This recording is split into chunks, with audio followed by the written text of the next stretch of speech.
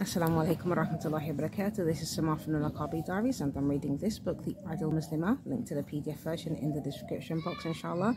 Today's section is entitled, She is Light-Hearted and Has a Sense of Humour. And alhamdulillah, in Islam, we are allowed to laugh and have a good time and have a joke with our sisters in the deen. SubhanAllah, it's not just, like this previous section mentioned, we can have a cheerful face. And one of the ways in which we can lighten the mood is to, make some jokes sometimes. The Prophet ﷺ, he used to have make jokes with people, be light-hearted with them and make friendly gestures in his comments towards them to make them cheerful and to make them laugh. And it was narrated that the Sahaba said to the Prophet ﷺ, "You joke with us."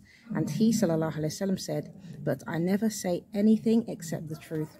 So this is one of the key things here. When we do joke with people and when we try to make their mood light and make them happy by saying funny things, they should not be lies. So we shouldn't make up lies in order to try to entertain people with jokes.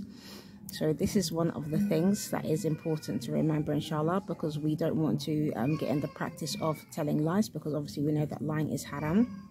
As well, when we make the jokes, they shouldn't be cheap or dirty jokes or stupid jokes.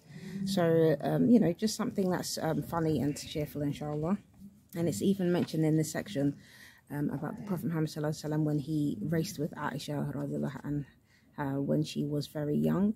And they raced each other, and because of her level of fitness at that younger age, she beat him in the race. But then later on, when she put on a little bit of weight and she had gotten older and they raced each other, he beat her, sallallahu alaihi wasallam, and then he said, "This is for that." So he made the jest with her, like, this is for last time, I got you back, subhanallah.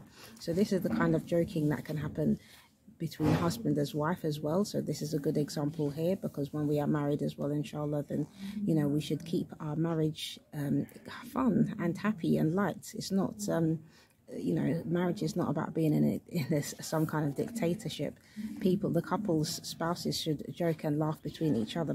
Alhamdulillah for everything. Jazakallah khair for listening. Anything that I've said which is correct is from Allah subhanahu wa ta'ala, and anything that I've said which is incorrect is from myself, and Allah knows best. Assalamu alaikum wa rahmatullahi wa barakatuh.